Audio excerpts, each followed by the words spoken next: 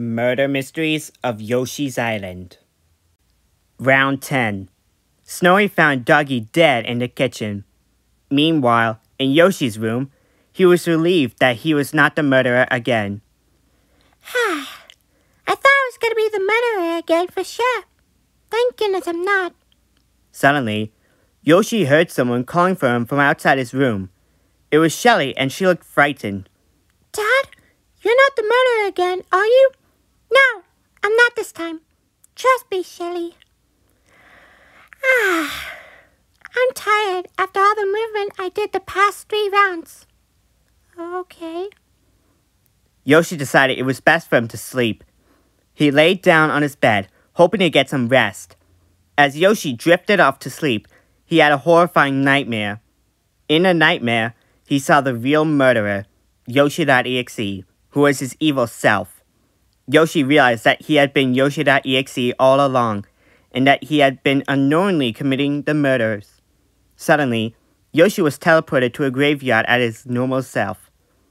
There were 11 tombstones in front of him, each with a name engraved on it. No, this can't be. Dougie, Mousy, Eddie, Snowy, Johnny, Nettie, Claudie, Sonny, Tommy, Shelly, Birdo. They're all dead. Why? Suddenly, Yoshi.exe appeared in front of him, laughing maniacally. Why did you kill them? Why? Because I'm a monster, Yoshi. I'm the real you. I'm the one who's been controlling you this whole time. And now that it's over, you can join them in the grave. With a flick of his wrist, Yoshi.exe throws a knife at Yoshi's heart. As he collapses to the ground, the real Yoshi.exe disappears, leaving only the knife embedded in his chest. The ghostly figures of his murdered friends appear around him, their accusatory eyes burning into his soul. Yoshi woke up with a start, drenched in sweat and panting heavily. His heart was racing, as he could feel the knife in his chest, throbbing with pain. He looked around frantically, realizing that it was just a dream. He sighed with relief and tried to calm down. It was just a dream. Just a dream. Yoshi lay there for a few moments, trying to regain his composure before finally mustering the strength to sit up. As he did so, he glanced around the room and was relieved to see that everything looked the same as it had before. Except, he noticed that Snowy was in his room. Yoshi hadn't seen him there before, and it made him uneasy. Snowy was concerned about what happened. Are you okay, Yoshi? You were really struggling in your sleep. What happened? It was just a nightmare. I was the murderer again. But I was controlled by Yoshi.exe. Suddenly, I was teleported to a graveyard where you all were dead. Yoshi.exe said that he was the real me. He then threw a knife at my heart and I died. Then I realized that it was all just a dream and I was relieved. Anyway, are you the murderer again? No, I'm not this time. He was dead. Dougie. Ow. Anyway, thanks for your help. I'm gonna keep looking. Snowy went to check on Yoshi's brother, Tommy. Hey, Tommy, did you kill Dougie? Huh? No, Snowy. Why would I do that? Just checking. Sorry to bother you. Snowy went to look for Shelly. As he walked down the hall, he saw her coming out of her room, looking a little lost. Hey, Shelly, you okay? I'm not sure, Snowy. I think I had something from my father's room. Yoshi just had a horrible nightmare. I checked on him to see if he was okay. Thank you, Snowy. I'm just so worried about him. I know. I am too. I should keep looking for whoever killed Dougie. Where's your mother? She's with Marcy. Alright. Thanks for the info. I'll go check on them. Snowy found his way to where Marcy and Birdo were. Hey, Marcy. Hey, Birdo. Did you see anything out of the ordinary? No, Snowy. I was just trying to calm down Birdo, who is very upset about what happened. Is anyone gonna remember the entire time that we're just pretending? Dougie is not actually dead. Duh. The murderer has a fake knife. I guess we forgot. Well, at least I'm not the murderer, Snowy. I've been here the whole time. Yeah, she's been with me the whole time. She didn't even leave the room. Okay, thanks for your help, Birdo and Marcy. I'll keep looking. Snowy went to check on Nettie. He found him sitting in front of his room. Hey, Nettie, did you see anything suspicious? Yeah, actually. I think I know who the killer is. Who do you think it is? It's gotta be Yoshi. He was acting really shifty earlier. It's not him again. Really? Because Yoshi was the first one to find Dougie. He could have easily killed him. Well, Yoshi did say he had a nightmare that he was controlled by Yoshi.exe, making him the murderer. But he also said he was relieved that it was just a dream and that he wasn't the murderer this time. I swear it's not him. I don't know. Something about it just feels off. What makes you think that he's the murderer? He kept saying that he had a nightmare that he was Yoshi.exe. That's a bit suspicious if you ask me. How is that suspicious? Well, it just seems like he's trying to cover something up. Maybe he's actually the killer and he's just trying to throw us off. Trust me, Nettie. Yoshi isn't the murderer this time. I can see it in his eyes. He's genuinely relieved that it was just a dream. You're just looking for things that aren't there. Fine, if you say so. But I'm not going to forget about this. I'm still going to keep my eye on him. Snowy went to check on Eddie and Claudie. Hey, you two. Do you know who the murderer is? Nettie thinks it's Yoshi, but I don't think it is. Oh, I think I know who it is. I saw someone sneaking out of the dining room earlier. Really? Who was it? It was Yoshi.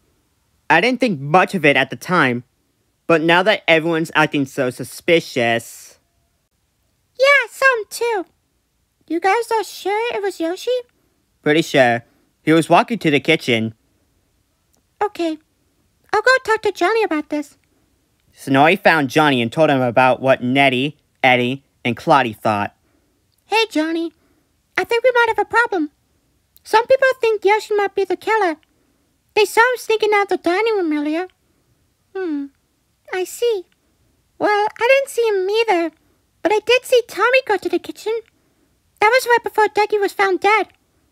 It's possible that Yoshi and Tommy are working together, but I don't want to accuse them without proof. We'll have to keep investigating. There's only one murderer every round. Oh, well, I think it's probably just Tommy. I'm sure Yoshi is innocent this time. Okay, thank you. Finally, Snowy went to ask Sunny. Hey, Sunny, do you think you saw anything suspicious today? Nettie, Eddie, and Claudie all think it was Yoshi, but Johnny thinks it's Tommy.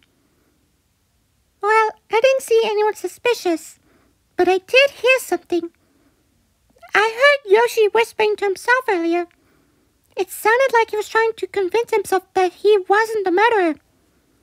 That's because he had a nightmare about him being the murderer, but when he woke up, he was relieved that he wasn't. Whatever you say, I still think it's him. Okay, I'll look for him. Thanks, Sunny. Snowy went to find Yoshi and confront him. When he entered Yoshi's room, he found him scared. Yoshi, I need to talk to you about something. Hi, Snowy. Is there something wrong? Everyone is saying you're the killer. They saw you sneaking out of the dining room earlier. Oh, I didn't do anything. I was just having a nightmare. That's all. I swear it. As Yoshi was backing away from Snowy, he tripped and fell to the ground head first. Ow! That hurt. Snowy, I swear I'm innocent. You have to believe me. I want to believe you, Yoshi. But everyone else is saying something different. I'm sorry, but I think we need to find out the truth one way or another. When Yoshi was kicked out of the house, there's a push from behind, and Yoshi is knocked forward. He trips and falls down the stairs, landing at the bottom with a loud thud. As he hit the bottom of the stairs, his head snaps back and he lets out a gurgling scream. He tries to get up, but his body is in too much pain. Blood begins to pool around his head, and he struggles to breathe. What did you do to him? No, wait! I didn't mean for this to happen. I just wanted to find out the truth. No, you idiot! You just killed him! Yoshi was innocent! He was just having a nightmare, and now you've killed him! However, Ian heard Yoshi breathing. Ian, I'm still alive. What? No! You can't be! But how? I don't know. Just glad I'm still alive. Suddenly, Mario came to see what happened. Hey, what's going on here? I heard someone scream. Is everyone alright? Mario saw Yoshi lying on the ground, injured. His eyes widened in shock and concern. Yoshi! Are you hurt? Can you hear me? Mario, I'm still alive. But I'm hurt. Bad. You're a doctor, right? Yes, I am. Is that why you're asking? Well, I need you to help him. Please, Mario. You have to help him. He's your best friend. We need to bring him to his room. Mario nodded, knowing that he couldn't just leave Yoshi there. He carefully picked up his injured friend and started carrying him back to his room. As they walked, Yoshi let out a moan of pain. Ian, please, don't leave me. I'm not leaving you, Yoshi. I'm right here. Mario's just taking you back to your room so he can help you. They reached Yoshi's room and gently laid him down on his bed. Mario immediately started examining his injuries and trying to make him comfortable. Well, Yoshi, you're in pretty bad shape. Most of your body is injured. I see cracked bones, gashes, and bruises everywhere. Mario, I think I'm going to die again. I can feel it. Again? What do you mean again? My friends and I were playing murder mystery in real life. Nobody was actually dead until round 7 when I was controlled by Yoshi.exe.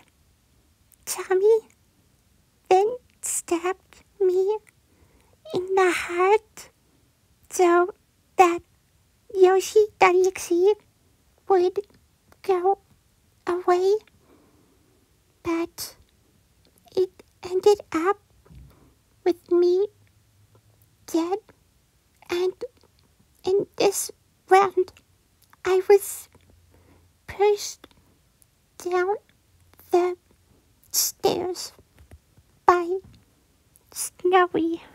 That's horrible. I'm so sorry, Yoshi. But I promise you're not going to die. I'm going to do everything in my power to save you. Snowy then came to see Yoshi.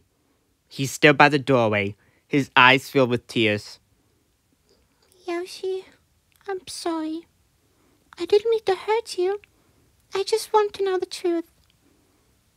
I understand, Snowy. I forgive you. But I didn't kill Dougie. You're right. I should have trusted you, Yoshi. I'm sorry. Before the murderer was gonna kill another player, Snowy caught Tommy. I see that knife, Tommy. Dang it! You wanted to frame Yoshi, didn't you? Well, yeah. Well, look what you made me do. But don't worry. I'll make sure you don't get punished for this.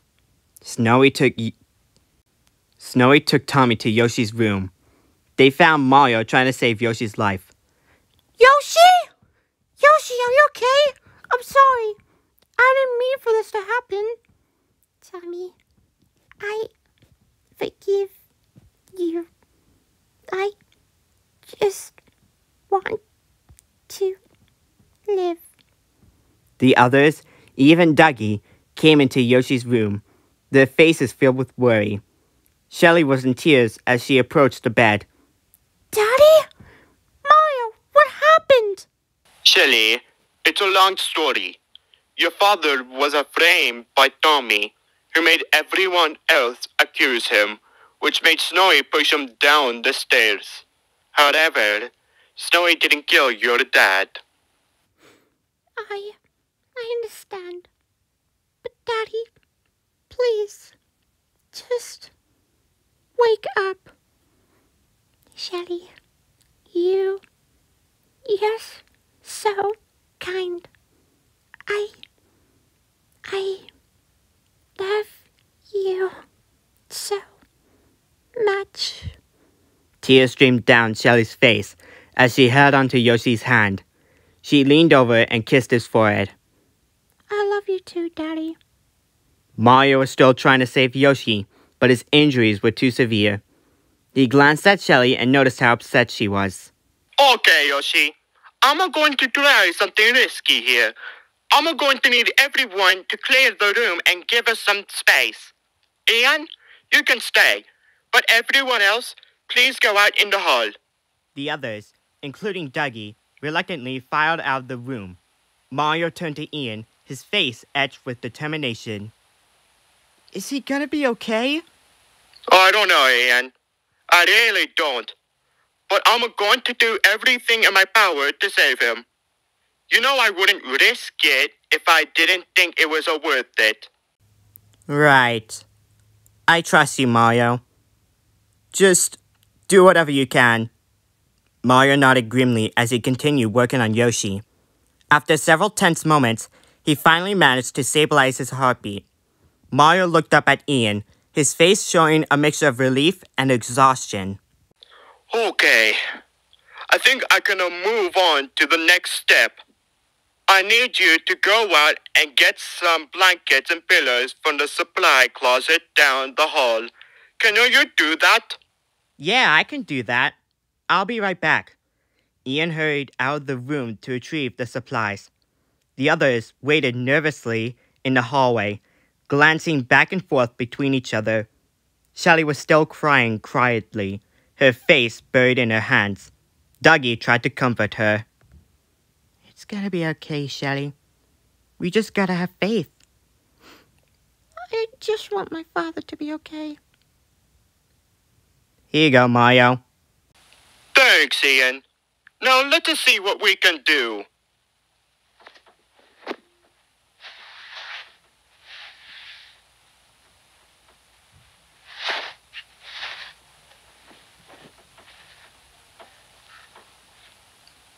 Yoshi, can you hear me? Yeah? Good, good. You've been through a lot, but you're going to be okay. Just hang in there. Mario stepped out of Yoshi's room and closed the door behind him. The others in the hallway immediately turned to him, hopeful expressions on their faces. Dougie, Shelly, and the others crowded around Mario as he told them the good news. He's alive, but he's going to need a lot of rest and time to heal. But I think he's going to pull through. Relief washed over everyone as they heard this news. Shelly threw her arms around Mario, tears streaming down her face. Thank you, Mario. Thank you so much. I don't know what we'd do without you. Mario smiled down at her, patting her on the back gently. It's okay, Shelly. I'm just glad I could help. Now why don't you all go back to your rooms and get some rest? We can visit Yoshi in the morning. The others nodded, filed out of the hallway, and headed back to their rooms. Ian lingered for a moment before following them, shooting a grateful smile at Mario. As he walked past Yoshi's door, he could hear the steady beeping of the monitors inside. You take care of yourself, Yoshi. We'll see you in the morning. At midnight, a bright glow enveloped Yoshi, causing Ian to wake up with a start. He sat up in bed, rubbing his eyes, and glanced over at Yoshi's room. The glow was still there, even brighter than before. Curious, he got out of bed and crept across the hall to investigate. Yoshi? You okay in there? There was no reply, but the glow didn't fade. Ian hesitantly pushed open the door and stepped inside. The room was bathed in an otherworldly light, casting strange shadows on the walls. Yoshi lay motionless on the bed, but his chest rose and fell slowly with each breath. As Ian watched, he noticed something else. A faint, iridescent glow emanating from Yoshi's body. Yoshi? You're glowing. There was no response, but the glow continued to pulse gently. Ian stepped closer, his curiosity overwhelming his fear. As he examined Yoshi more closely, he could see that the glow was coming from inside his skin, as if his very cells were alight. It was beautiful and terrifying at the same time. I don't understand. What's happening to you, Yoshi?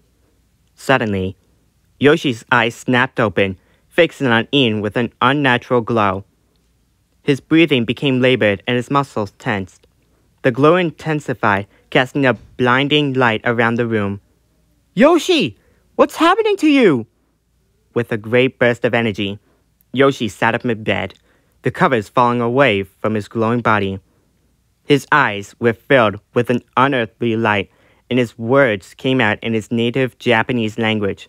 The room shook with the force of his voice, and the glow seemed to consume everything around him.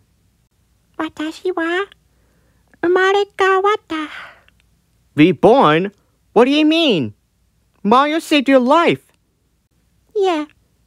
Watashi no jinsei de wa arimasen. Watashi no tamashi.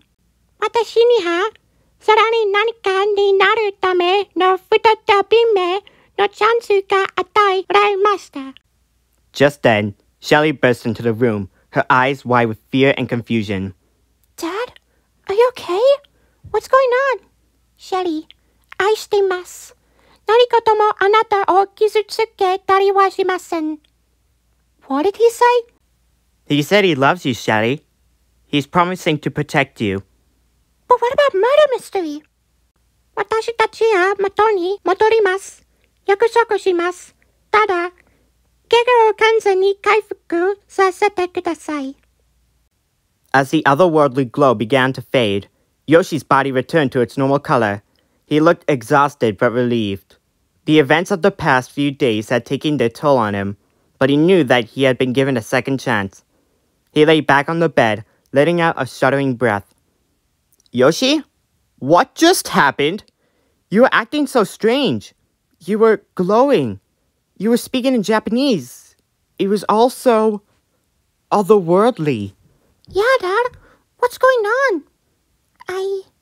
I'm not sure. It's hard to explain. I feel different. Like I've been given a new purpose. But I need to rest now. I'm very tired. The next morning, Yoshi woke up feeling remarkably refreshed. The glow had completely faded, as he felt as if he had shed some invisible burden. He got out of bed and went to his daughter's room. He knocked on her door and waited for a response. Come in. Shelly, I'm sorry for frightening you last night. I didn't mean to worry you. But I feel so much better now. Once everyone is up, we can continue.